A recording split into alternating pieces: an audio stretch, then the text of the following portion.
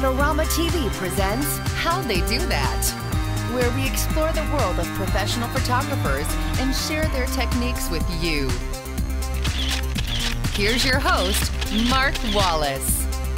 Hi everybody, welcome to this week's episode of How They Do That. I'm Mark Wallace. Well, on this week's show we have an awesome photographer. His name is Scott Witter. He is a Los Angeles-based advertising and editorial photographer, and he's assisted all kinds of other photographers, including Mark Seliger and Annie Leibovitz, Chris Buck, and Martin Scholler. And one of the things that I love about his work is he's got this personal project that's called Dog People. And if you know anything about me, you know I love dogs. So I just love having Scott on the show today. So welcome to the show, Scott. Hi, Mark. Thanks so much for having me. Well, you bet. Well, let's start by talking about some of the photos that you take as an advertising and editorial photographer. I notice a few themes in your photography, and those are that you shoot on location a lot, and specifically locations that have broken down buildings and by sort of empty lots and by railroad tracks and sort of dingy places, and you make it work really well. Is there a reason why you're shooting in those kind of environments? Well, I think one of the reasons is I've always been attracted to textures, and coming from a background in graphic design. I started off going to graphic design school for commercial art before I got into photography, and so I've always been attracted to shapes and graphics. So with the buildings and the outdoor locations, it's easy for me to frame up the corners of buildings and give some depth and put the subject somewhere along the line to the left or the right, and it's actually just more fun. I mean, I actually do studio stuff, but I like being outdoors in the environment, and for some reason I'm just attracted to those textures. I mean, I like to make clean lines out of kind of worn out buildings and places like that seem dilapidated stuff, and I think it's just really interesting. So that's probably why I do it, and I like to be able to be outdoors because I like, you know, seeing what the sun does, because I like to shoot in the daytime and I like to shoot in the morning and at night, so it just gives you so much variety. Well, one of the other things I've noticed as far as the themes of your photography, there are a lot of people with tattoos. Is that accidental, or is that something that you planned? The tattoos, I think it was a little accidental. I'm originally from North Carolina, and there's definitely people with tattoos that live in North Carolina, but when we moved here, and especially when we first came to California a few years back, we moved to Long Beach, and we just met a lot of people with tattoos. I have a tattoo, but you know, I think that's just, it was more accidental. I am drawn to some of the texture and stuff that it may bring to a photograph, but I think it's more accidental and less intentional. Another thing I've noticed in your photos is that you've got great styling, and specifically the props that people are using. So you have a shot of this woman that has an accordion. Is that something that she had, or that was your idea? Also the girl with the crazy sort of spirally guitar, the balloons. So how does that stuff come about? Are you doing that, or is there some creative director that's helping with those things? For the projects, I'm actually doing all of that. My wife is a very talented art director, so we'll come up with ideas. But yes, that's all usually me and us talking about it. It's all, I always want to add a little something to the photograph. It's just, I know that other people may have photographs with people, you know, just standing there, and just for me, I need a little more content. I want to tell a story, but not be too literal. So when I do my portfolio work, I'll find people and then come up with ideas. And you know, that could take a week or two. I mean, sometimes I spend too much time overthinking it. So the accordion, and a lot of times any advice I could give other photographers is to, you know, a lot of times I will come up with ideas of just things that I see. I mean, just things that I observe. So I'm always observing. I'm always observing people around me, people that are walking, people, you know, in the mall or driving by in cars, and I'll see someone drive by with a car, and that accordion shot, who knows where I came. I'm a big music fan, so maybe I saw a video or maybe I saw an old movie and someone was playing an accordion. I thought it was really cool, and for that shot, a neighbor of mine was a musician that happened to have an accordion. And so I wanted to give it more of a bohemian sort of gypsy feel to it, but still a little modern. So when I talked to the model, I kind of told her, you know, hey, do you have anything like this? Do you have anything floral? Do you have anything that's like vintage? So a lot of that stuff is very pre-planned and worked out 1 to 2 weeks ahead of time. Well, speaking of details, there's a shot that I really like. It's of this guy. He's in sort of a dingy room with some pipes, and in the background there looks to be a photograph of something from like the 1920s or 30s. It's of a woman. Can you tell us a little bit about that photo in the background? Is that intentional, or was it there? Why is that in this picture? Yes, that's very intentional. And again, it goes back to what I was saying before, that when I'm coming up with a shoot, I'll spend time, you know, just thinking about it, looking on the computer, but a lot of times I'll go out to stores, I'll go out to record stores, I'll go out to bookstores. And in this case, we actually found this photo in an old bookstore. And I'd originally had another couple of photos that were like 1960s pictures of like little kids, and it just seemed really odd. So we actually tried that, but we had just found that photo in like in an odd bin. And it really didn't have a connection. I just thought that, you know, there could be something there, and this is going to give the viewer something to think about and say, why is that there? Who is this person? Is he in jail, or is he in prison? You know, or is he a rock star and that's his mom, or, you know? So that's what happened. You know, I find these little things and just throw them in and see how they look, to again try and tell a story that's not too literal. Yeah, and I love the way that you light your photos. It looks like you're using some small modifiers or just speed lights, very, very small lights. Can you talk about what you're using on location, what kind of equipment, and how you light things? Do you have an assistant? Just walk us through what a normal location shoot is for you. Okay, great.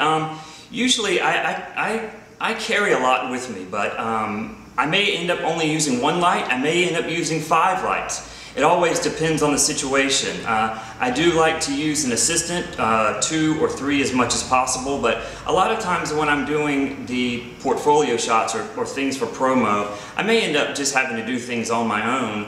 I assisted for a pretty long time, so I'm used to having so much hands-on experience in doing things for myself. So I'll usually bring a lot of gear. I like to shoot with the Canon Mark II, the 5D, and I use a lot of the Canon lenses. I'm a big fan of prime.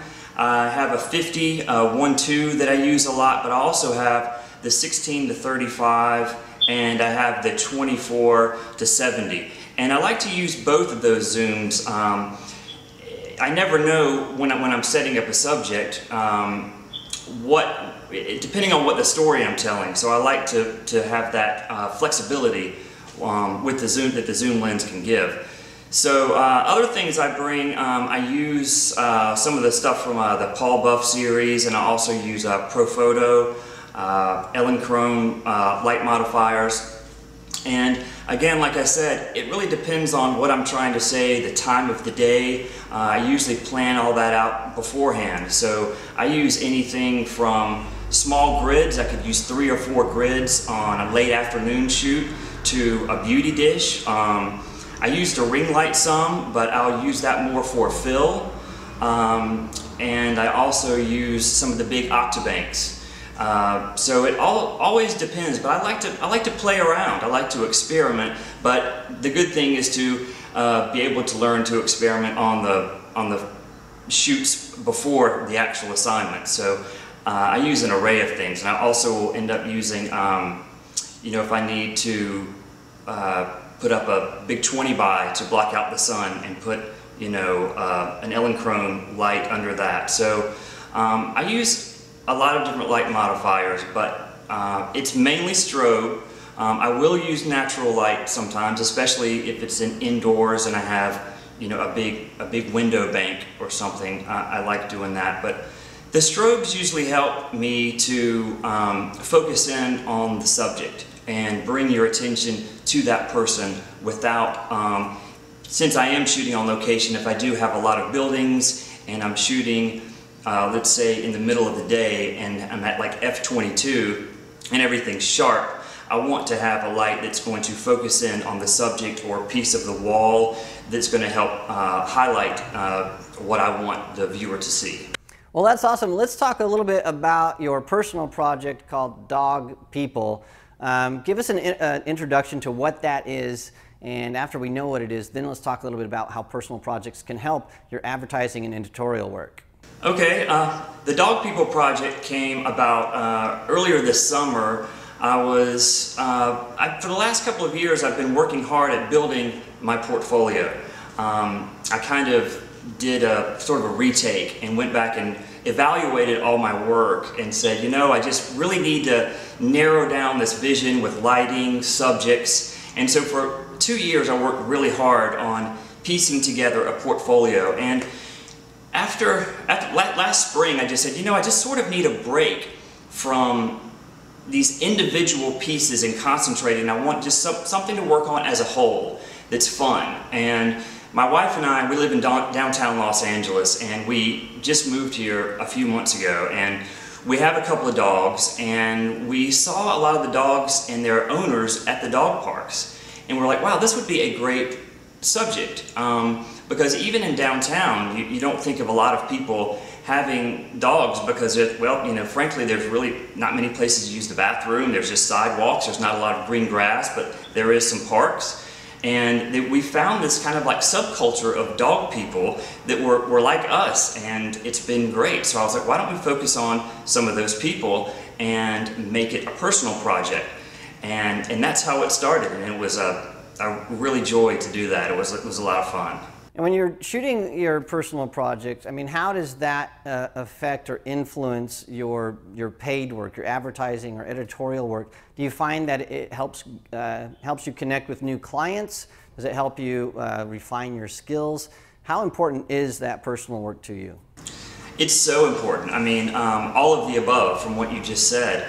You know, one of the things as a photographer and all of us as photographers, no matter how much experience you have or if you're just getting in the game, it is all about practice, practice, practice, and just putting yourself in that situation and going and seeing like what you like and what you don't like, and so that was one of the things that forced me to do was set up something that I gave myself parameters. I didn't just say, you know, I'm just going to find any dog person on the street and ask them if they want to be part of the project. I gave myself some limitations and some boundaries to work with as if it was a real project or a real assignment.